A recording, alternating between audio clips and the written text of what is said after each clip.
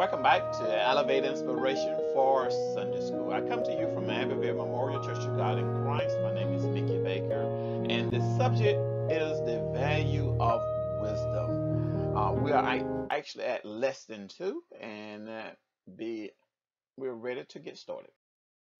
I like this picture here because it talks about choose wisely. On one hand, there's an apple, and on the other hand, there's a donut. And the caption is choose wisely. Do we do that today? Are we actually choosing and we're doing it wisely?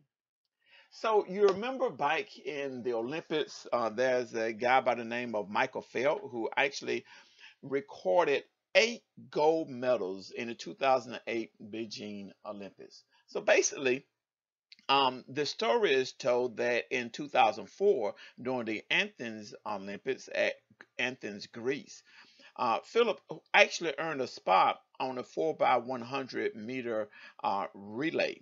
He decided to give up his spot to Ian Cocker. Now, Cocker was a swimmer and what he thought was his final Olympics, and he had yet to earn a gold medal. Well, that particular Olympics, Cocker received the gold medal because he was actually on that team that won the relay. Philip's gesture of withdrawing from the race for the sake of his teammate winning a gold medal is more than just swimming. It made him a champion of a different kind in the eyes of many. So today's scripture, Solomon encourages his son, all readers, to pursue something far more valuable than any precious metal. So we're starting the first outline. First outline is entitled Earthly Father's Plea. So first we search for wisdom. That's in the first 4 verses. I want you to notice it says, my son, if thou wilt receive my words and hide my commands with thee, so that thou incline thy ear into wisdom and apply thine heart to understanding. Yea, if thou criest out for knowledge and lift up thy voice of understanding, if thou seekest her as silver and searchest for her as for hidden treasures. Now, again, this is parallelism. So it's actually a repeat. So if you look at the first sentence there, if thou will receive thy words and then hide my commands with thee. So receive the words, hide it, treasure those words, hide it. Sometimes, when you get something real good to eat, you put it in the refrigerator and you hide it somewhere for a special occasion. This is what the writer of Proverbs, Solomon, is saying. Hide those things. It's precious. But I want you to focus on that last verse. If you notice that last verse, it says, for thou seek her as silver, searches for her as hidden treasures. That reminds me, if you look to Matthew 13:44 through 46, you remember when Jesus says the kingdom of God's kingdom, now the kingdom of heaven is like a treasure hidden. And when you find it, you go and you try to raise that money and buy that field because it's so precious. Look at verses 44 to 46. The kingdom, God's kingdom is like a jewel merchant on a hunt for an excellent pearl. He finds one that is flawless. He immediately sells everything and he buys it. So hidden treasures. Even Jesus talks about how precious it is. And let's keep that in thought as we go through the scriptures. So then we look at it, and that first 5, after you seek it and you find it, it brings it back out again. It says, then thou shalt understand the fear of the Lord. So once you find wisdom, what is that? It is the fear of the Lord. Now, this is not, again, we talked about this last week. Basically, what this is telling us is that if the son would dedicate himself fully to the search of wisdom, then he will understand the fear of the Lord. Remember, even last week, we talked about that in verse 1 through 7 by saying the fear of the Lord is the beginning of knowledge. The fear of the Lord, that's reverence him. That is not being afraid of him. You begin to really understand it. And if you notice, I take the Lord, L-O-R-D, and I capitalize that because that verse, it is capital. That's talking about Yahweh, the one and true God. And then verses 6 through 10, for the Lord giveth wisdom, and out of his mouth cometh knowledge and understanding.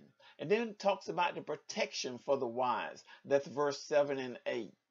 And I like that because it says he's a buckler to them that walk upright. And a buckler is like a shield. Once you get this wisdom, how it's going to protect you.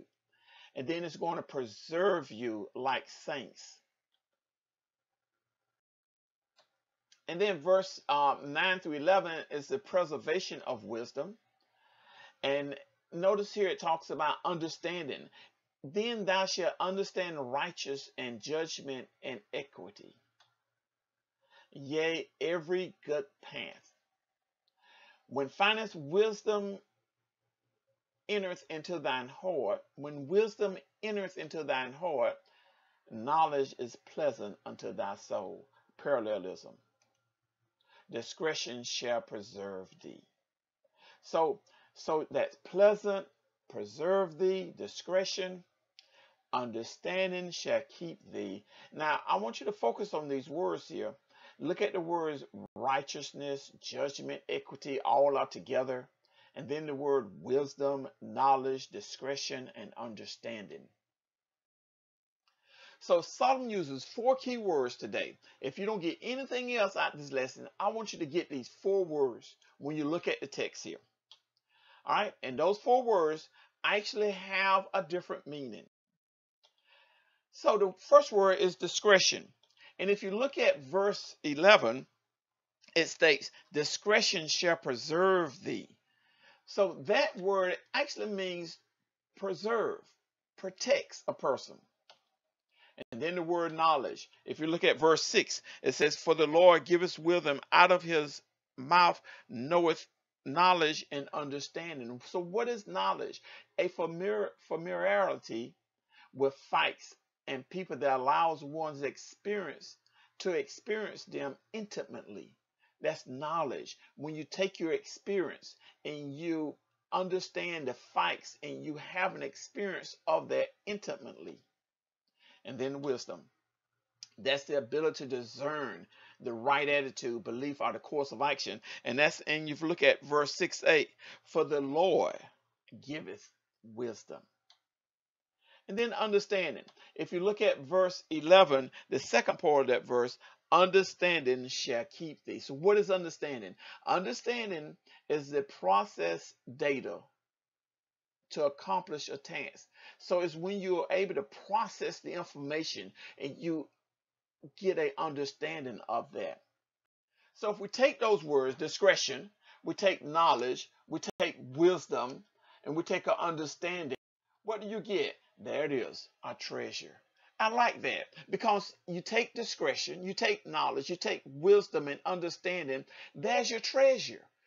And you find that in God's word. So the most important treasure hunt that we can go on is to search God's word for the teaching that will lead us to discretion, to knowledge, to wisdom, and to understanding.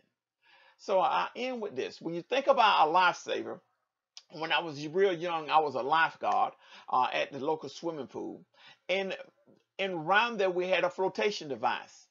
It was our life preserver. So if anyone needed help and they got that in the deep, we would usually throw them a flotation device. That's prevent us from being pulled under the water. And then how do we use the phrase? How do we use phrases like being a real lifesaver in a figurative way? Well, it's something or someone that keeps us from experiencing negative consequences in a potentially dangerous situation. So if we sum all that up, it says when has godly wisdom been a lifesaver to you? In other words, what are some times when applying Bible truth help you avoid disaster? Think about that. How could keeping a journal on occasion when godly wisdom has preserved you be beneficial? Yesterday, I'm cleaning out my file cabinet and I kept something. I encourage you all to do this when you're down and out. And I was really down and out in the year 2000. I wrote in my journal what was happening to me. And then I found it yesterday. I look back at it, and oh, how far off was I? If I would have actually dealt, did what I was feeling at that time, I would not be where I am today. So I encourage you, keep a journal. Write down your thoughts. And don't act on your feelings, but act on what is wise.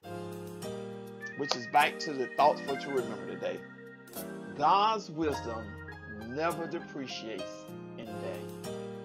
Choose wisely. Don't choose based on your feelings. Choose what's right based on God's word. So just remember this thought. God's wisdom never depreciates in vain. Thank you. See you in Sunday school.